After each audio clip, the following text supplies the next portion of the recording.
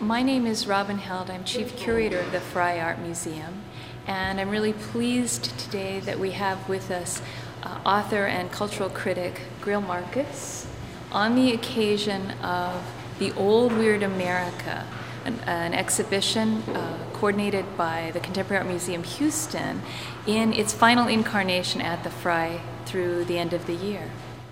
So one of the key works in the show is an installation called Main Drag by Margaret Kilgallen, who unfortunately died at a very young age several years ago. And it's the first time this work has been in the Northwest. And the way Toby Kamps, the curator of the exhibition, talks about this is the kind of changes going on in the Mission District in San Francisco.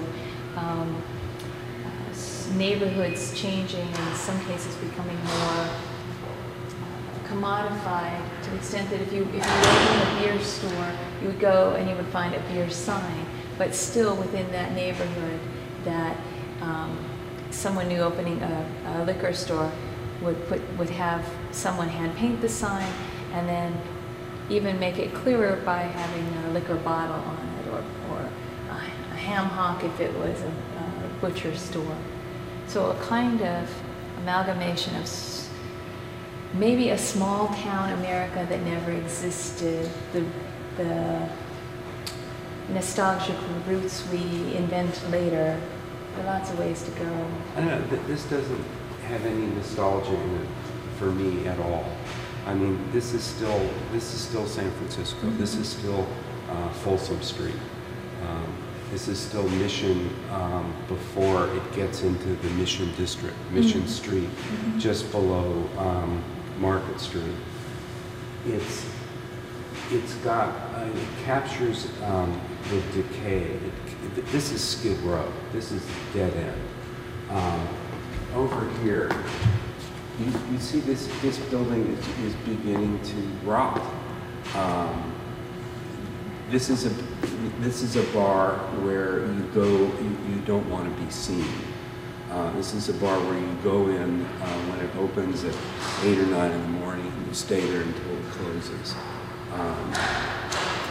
Yeah. This is no fun, and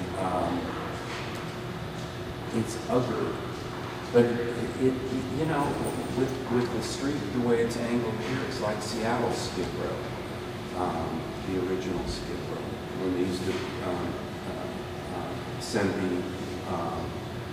the lumber right down the street, right down the hill to the ships. But I'd say one thing that contradicts, or maybe just adds a different texture to what you're saying, is it's daylight. And they aren't really decaying in this nasty, ugly, moldy